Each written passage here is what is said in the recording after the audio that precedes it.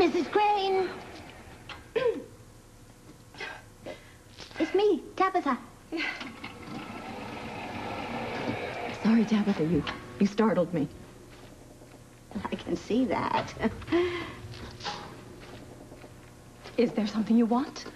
Well, I thought there was maybe something I could do for you. You rushed away so quickly after I'd read your tea leaves. Yes, and I'm very grateful that you did that because you made me realize that Ethan's life will be ruined if he kills Julian. It would all be my fault. How so? Oh, I should have thought through every detail. I should have thought of all of the consequences. Yes? Nothing. I just need to find Ethan before he vents his rage on Julian. That's all. Excuse me.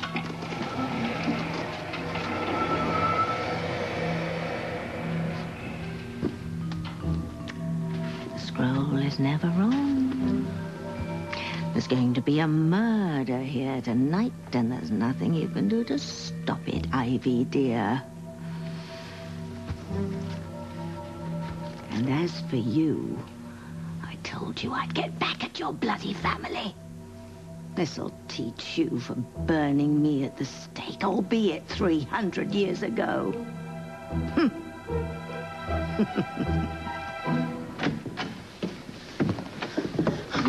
Mama, did you find Ethan? No, not yet. Louise? I spoke to him. I tried to calm him down, but he's determined to kill Julian. Oh, Mama, this is my fault. No, Teresa, we can't start thinking like that. Yes, if I would have just told the truth, if I didn't keep those Too late secrets. for that now, Teresa. Mama, if Ethan and Louise find Julian, they will kill him. Just pray that they don't, Mia. Mama, they blame him for getting me pregnant, for sleeping with me. If they kill him, they will go to prison. What have I done? I'll tell you what you've done, Teresa.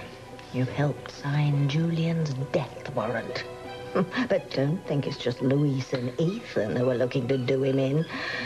Oh, no, there are many, many people who want to see Julian Crane dead.